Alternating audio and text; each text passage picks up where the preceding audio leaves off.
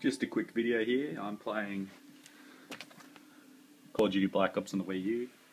Purchased the WiiU with these titles. That is excellent. And I believe I've found a glitch on my WiiU friends list. Let it focus in. Okay, this is just what comes up when you press the home screen. It's the same on the TV. Go to my friends list. It's like friends list on the 3DS. It's got me up the top, playing Call of Duty Black Ops. Two friends here. Samuel and Corpse Great.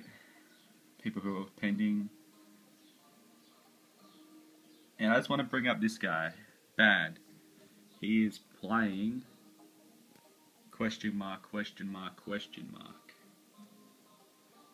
Now, unless he's playing a real-life defense force strategy game that isn't allowed to be seen in the public eye, then I can understand why they don't tell me what game he's playing.